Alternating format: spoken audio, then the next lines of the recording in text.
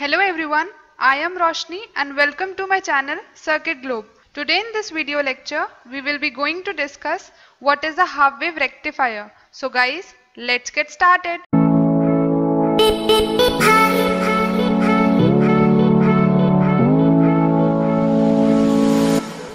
A half wave rectifier can convert only one half cycle of the applied AC signal into pulsating DC. In case of a half wave rectifier, the other half of the applied AC signal gets suppressed as the circuit allows the conduction in one direction only. Basically, it converts the applied alternating voltage into unidirectional pulsating voltage by the use of only one half cycle. Now the question arises, what are the components involved in the circuit of a half wave rectifier that converts only one half cycle of the AC signal into pulsating DC? So these are basically a step down transformer, a semiconductor diode and a load resistor through which the output is achieved. Let's now move further to understand the circuit operation of a half wave rectifier. So friends, the figure here represents the circuit of a half wave rectifier having the required components. Also, a high voltage AC source is present over here that supplies the signal to the circuit that is to be converted. Initially, the signal applied at the primary winding of the step down transformer is a high voltage AC signal. And so the transformer reduces the high voltage to a lower value so that it cannot destroy the components present in the circuit. But a noteworthy point over here is that both the halves of the low voltage AC signal reacts differently when passed through the rest of the component of the circuit. So let's see how this happens. We already know that a diode allows unidirectional flow of current, that is from cathode to anode. So when positive half of the AC signal is applied to the circuit, then it causes the diode to come in forward biased condition as positive is connected to positive and negative is connected to negative. Due to the forward biased condition, the diode starts acting as a closed switch, and due to this reason, current starts flowing through the load resistor RL. It is to be noted here that we have considered an ideal diode for which the barrier potential is 0.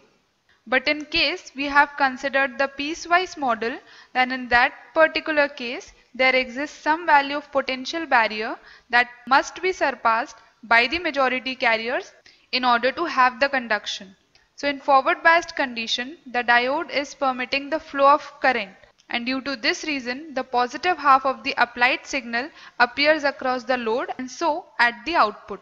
But friends, as we move further and apply negative half of the AC signal at the input of the circuit, then this causes the diode to come in reversed biased condition.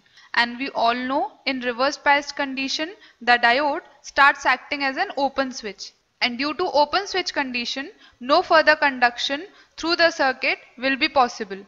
And as no current is flowing through the diode, hence no signal will appear at the load. This is the reason why it is said to be a half wave rectifier, because it rectifies only one half of the signal applied to its terminal. Let's now have a look at the waveform representation of a half wave rectifier. Here Vs is representing the signal applied at the input of the circuit and Vl is representing the signal achieved at the output. And we have already discussed that for an ideal case of diode, the magnitude of the signal achieved at the output will be equal to the magnitude of the signal at the input. So guys, we achieve only the positive half of the signal at the output due to the input, but no signal will be achieved for the negative half cycle as the diode does not conduct in negative half cycle.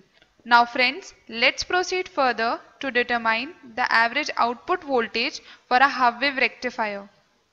So guys, after examining the graphical representation of output of half wave rectifier, we can clearly say that value of output voltage for limit 0 to pi will be Vm sin omega t, and for pi to 2 pi it will be 0 volts. So in order to determine the average output voltage, we integrate the output voltage for one time period, that is between 0 to 2 pi. And this is the equation that shows the integration of output voltage in order to determine the average voltage. Now on separating the limits of integration, we get V average is equals to 1 upon 2 pi integration 0 to pi Vm sin omega t d omega t plus integration pi to 2 pi 0 d omega t, and we know integration of 0 is 0. Thus we achieve V average as this equation. Now taking the constant term out and integrating sin omega t d omega t, we get V average is equals to Vm upon 2 pi minus of cos omega t under the limits 0 to pi. Now on substituting the limit, we get V average is equals to Vm upon 2 pi minus of minus cos 0, and we know cos pi is equals to minus 1 and cos 0 is equals to 1, and substituting these value also, we will get V average is equals to Vm upon 2 pi into 2, and further we get V average is equals to Vm upon pi. We know the value of pi is 3.14, and substituting this value also, finally we get V average as 0.318 Vm. So guys, this is all about half wave rectifier.